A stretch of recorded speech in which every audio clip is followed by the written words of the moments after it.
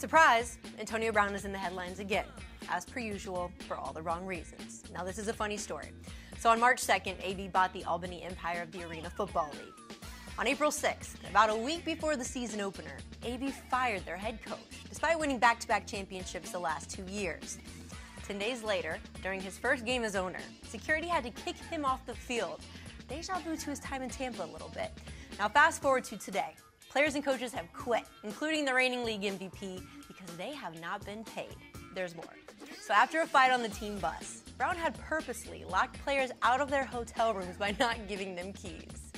Can we officially say that AB is the worst owner in professional sports?